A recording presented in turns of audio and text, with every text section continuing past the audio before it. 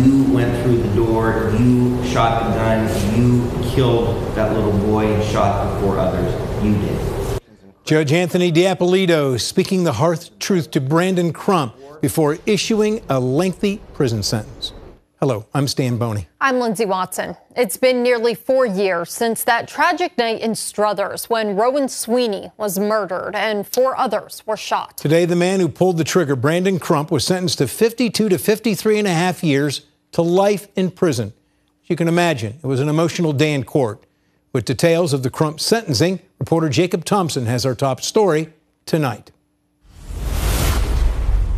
September 21st, 2020 will forever be the worst day of my life. After years of waiting for justice to be served, Rowan Sweeney's parents had the chance to speak directly to the man who took their son's life. Brandon Crump is convicted of murdering the child inside of a home in Struthers almost 4 years ago. He shot 5 people with the intent to murder them all. He executed a sleeping child in their own home. I use the word execution because you purposely shot him in the head multiple times. For years, I have sat back and asked myself why.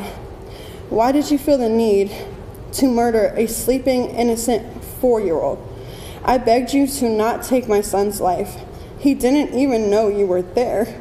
Crump is the last of 3 men who were sentenced in this case. Earlier this month, Andre McCoy was given 15 years to life. Kamani Bryant was given 20 years to life. While Crump didn't speak in court today, his attorney argued Bryant and McCoy could have prevented the tragic shooting before Crump ever arrived. This was a robbery set up by Andre McCoy and Kamani Bryant. However, Judge Anthony D'Appolito said it was still Crump who made the decision to shoot the gun. He believes Crump deserves a more severe sentence. The law does not allow me to impose life without parole. That is what I believe you deserve. If anyone in any case I've seen deserves it, this is the case. Crump was sentenced to 52 to 53 and a half years to life in prison. Now Rowan's loved ones, especially his parents, David Sweeney and Alexis Snyder, can start the healing process. His love and the love we all share for him will never fade. I have been his mother since I was 16 years old, and I will continue to be his mother for the rest of my life, even in spirit. He made me into the man I am today. I am beyond proud to call myself his father.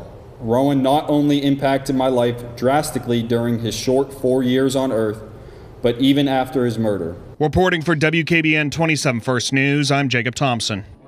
Hi everyone, I'm Lindsay Watson. Thanks for watching the WKBN 27 First News YouTube channel. If you want more video news, subscribe to our channel. And don't forget to download the WKBN 27 First News app for breaking news alerts.